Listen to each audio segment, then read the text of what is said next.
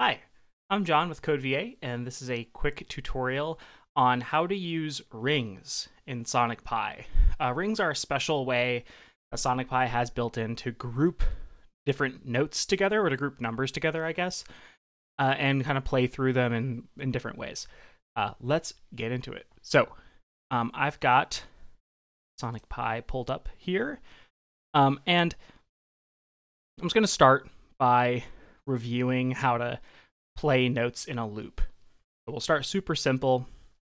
Let's do a live loop. Give it a name, and we'll just play notes in sequence.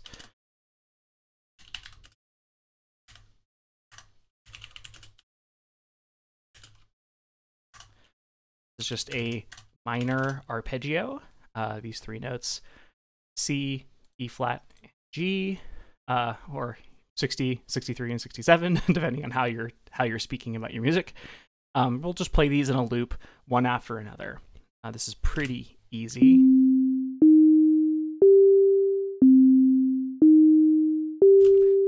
That will loop on forever and ever if I let it keep playing. Now, there's another way to write this, which is shorter and easier to edit, and it also gives you some things that you could do with the music that are kind of interesting and fun. I'm going to show you how to do that. We don't want to group these notes together into a pattern. So to do that, we're going to take, we're going to create a variable. So let's call that group, and we'll set that equal to a list. And after the list, we'll put dot ring. So this is an empty ring. There's no values in it right now. And we'll fill the ring with our notes.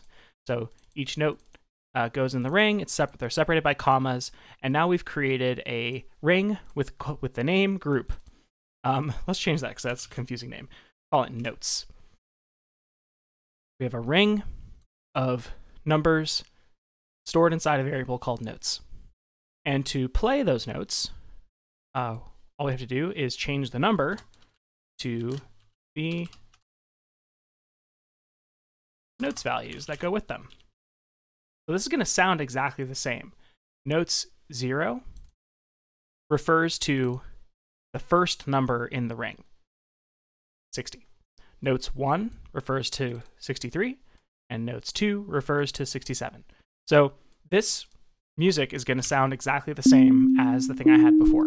Nothing has changed. Pretty solid. And you might be wondering to yourself, why is this a thing? Why are we doing it this way? It seems more complicated than it did before. And you're correct about that.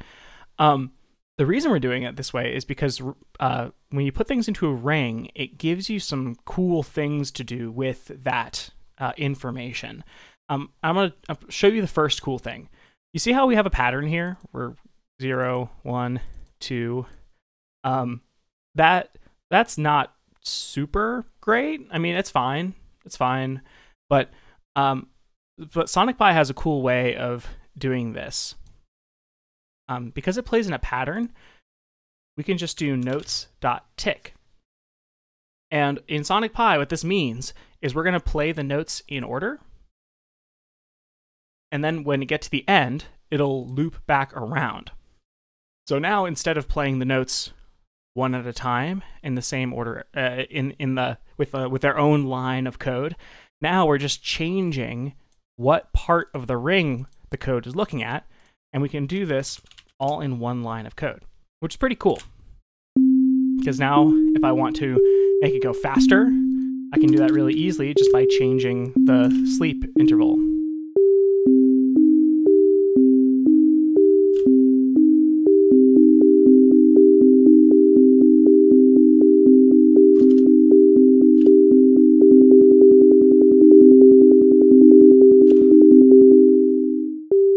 Pretty neat, pretty sweet. Let's throw some drums under this so it's a little bit easier to talk about. Oh, it's getting annoying. We'll do a sample.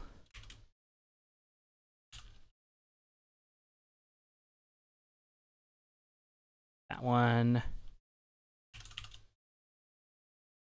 And let's change the BPM to 100. Okay, let's try that now. That's not super great. Let's try that.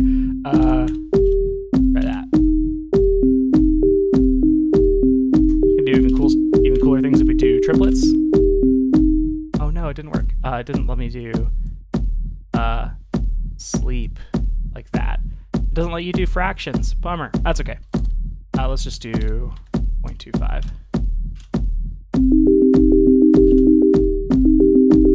There we go.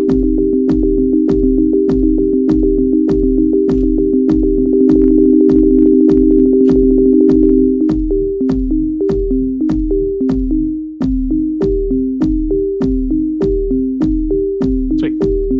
So that's the basics of rings. It lets you group notes together, play them in order or in a loop using tick. It's just a smaller way of doing stuff. I'm just going to change this a little bit. Let's that. All right. Now, you can also do some interesting things with rings by adding these things called modifiers, or I guess chains, ring chains. I don't remember what the tutorial calls it. But I'm just gonna pull that up right now. Let's go Sonic Pi. Oh, I have a random web page open. Let's go to that. All right, ring chains in the manual. There's a bunch of like different things you can do to the ring, which is pretty cool. So let's add some stuff to the ring. We'll go 70. Let's do a lower note. Let's do 53 and 48.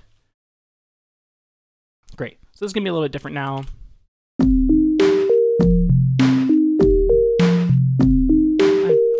Good notes. But the cool thing is, if you add these chains to them, you can do some cool things. Let's reassign notes, and notes will be let's do shuffle. We're gonna shuffle them into a new order.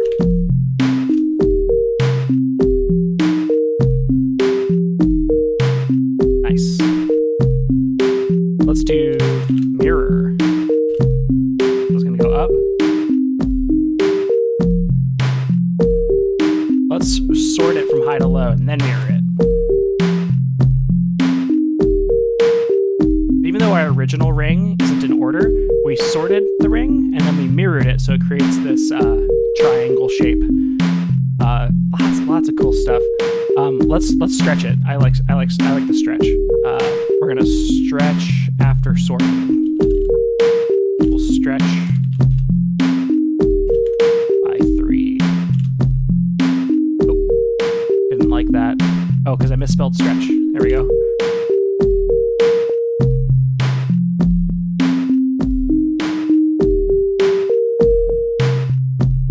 Yeah.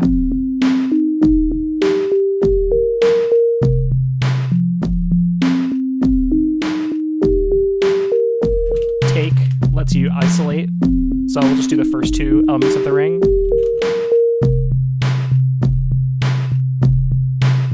Let's do the first 4. We can turn our ring into all sorts of different patterns this way. And our code, notice our code isn't really changing much. We're just gonna play the notes from the ring every 0.5 units of time. But we can do some interesting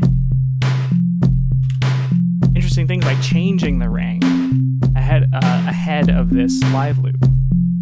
Kind of using these notes in an interesting way. Take things away, add things in, make your pattern evolve over time.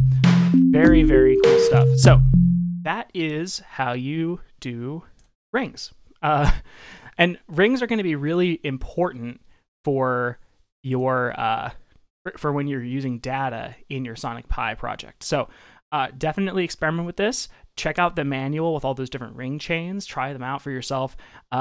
And if you have any questions, if you run into any issues, don't be afraid to search for it in the manual, and feel free to reach out to us. We'd love to hear how you're doing.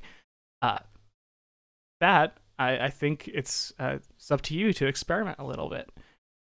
Good luck and happy coding.